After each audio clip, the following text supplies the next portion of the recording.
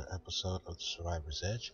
I'm CEO Prepper, and I'd first like to thank all of our subscribers for sticking with me through this little hiatus, and I'd like to welcome all of our new subscribers to the show.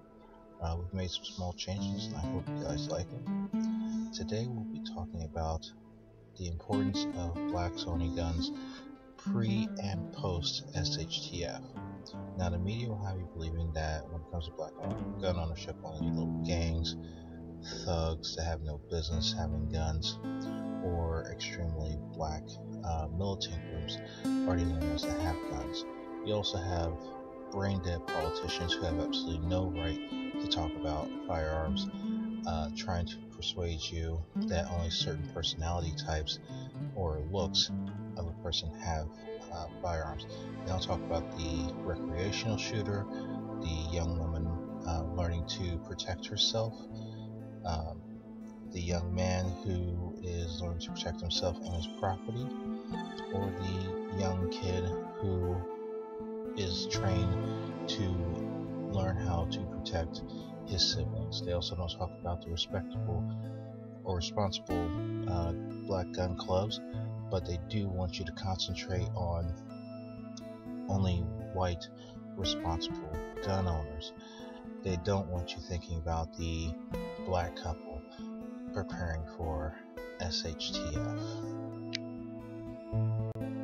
Okay, now we're going to start this off talking about modern gun control's racist beginnings.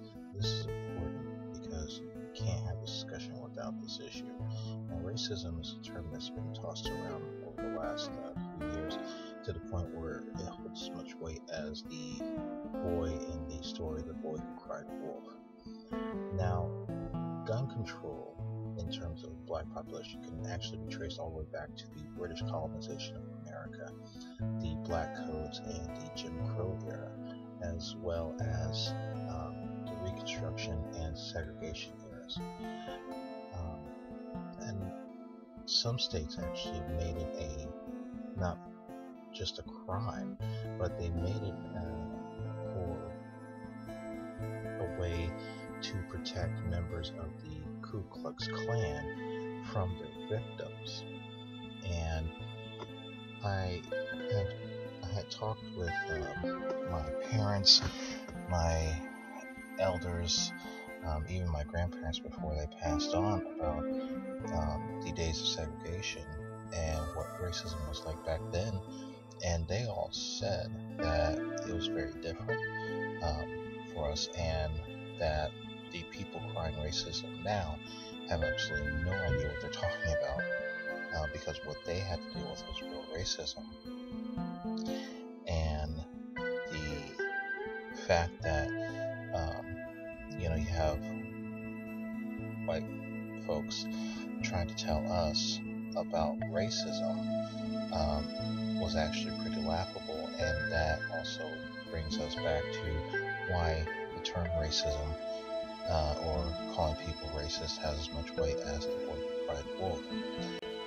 Now, you always have people doing stupid things, and you'll have people like Al Sharpton who like to race bait just to get themselves on TV, and then you have those liberal whites who like to try and tell us how we have been victims of racism like we haven't lived with this since day one, and I find that more insulting than actually confronting a racist. Now, racism in a post-FOR world or post-SHTF world, I'll compare it to kind of like high school, where you have a lot of the ethnic groups, whites with whites, blacks with blacks, Latinos with Latinos, so on and so forth. And you also have a lot of mixing of the groups or the races, but most likely they'll stick to each other for the simple fact that they're familiar. And I know it sounds really silly, but blacks usually like to stick with blacks, and whites usually like to stick with whites because they're familiar. But you'll also have a huge insurgence of violent racial supremacists like the neo-Nazis, the Ku Klux Klan, and so on and so forth, and not just from the white side, but from every side that have racial supremacists in them. And you'll have this researchers because they don't have the law enforcement or the government to keep them in check as we do today. So you'll start to see a lot of militias begin to form to protect themselves, mainly from, of course, your usual thieves, but really they'll form along racial lines to protect themselves from these supremacists. Okay, now the criminal element is one that liberals tend to forget even exists, or they have a strange misconception that if you get rid of firearms, that people will just sit around a campfire and sing Kumbaya. I'm just afraid it's not even close to reality. See, people have been killing each other since the dawn of time, and Cain killed Abel with a rock. So, in a pre-SHTF, you'd want a firearm just for simple self-defense or even home defense from criminal elements, and firearms are good at keeping people at distance. Now, in a post-SHTF situation, these criminal elements will go unchecked by police forces or law enforcement, and gangs like MS-13, who have a habit of firebombing black homes when they're trying to expand their territory or trying to send a message or intimidate whatever, and they throw it through those firebombs through the children's windows for maximum psychological effect. And again, unchecked in a post-SHTF world, these gangs will expand in a very violent way. Okay, in America, a firearm is a staple of basic survival needs. The average family has about 3 days worth of food in their home, and of course after that 3 days, they start noticing their chances are a little scarce and just empty at the end of the week. So they tend to go out and see what they can scavenge from what's left of the grocery stores, which only have enough food for an entire area for about 3 days. So you'll end up out trying to scavenge food out of pretty much anywhere, trash cans, what have you. And because these foods have been exposed to the elements, they'll go bad a lot faster, they'll be susceptible to a lot of bacteria, so you end up having to go out and forage. And the thing with foraging for food in the wild is knowing what is good to eat and what is poisonous. And there's plenty of literature and videos out there for this, and I highly recommend that you guys go watch those. But in a post-SHTF situation where this will actually come in handy, knowing how to hunt with both a bow, crossbow, or a firearm will be paramount, not just knowing how to hunt, but knowing where to shoot the animal for a more humane and clean kill. And you also need to learn how to skin and clean the animal, which will be another lesson covered in a video further down the line. Now, if you know anything about self-defense, or if you are a student of martial arts or even MMA, 9 times out of 10 you're going to have a firearm just for basic home and self-defense. Women, this is especially important to you. I make sure that my wife has a gun on hand at all times. But in a post-SHTF situation where you'll have to venture out into an abandoned city or abandoned town or any kind of abandoned structure, having a firearm, whether you're searching a building by yourself or in a group, will allow you to take care of threats from a distance. Okay, we're going to discuss a little firearm history, the Second Amendment, and the NRA and liberal lies. Now, there's plenty of misleading information out there. Let's just not play with that one. There is plenty of it out there, such as the Founding Fathers only wrote the Second Amendment for hunting, and that's absolutely far from the truth. In fact, they were one-gun enthusiasts, and they wrote the Second Amendment as a fail-safe, just in case our federal government itself ever became too tyrannical. The people had a way to take their government back. Now, some people say, "Oh, they only meant muskets, one-shot muskets, which take several seconds to reload." And as you see from these weapons from that era, that's far from the truth. In fact,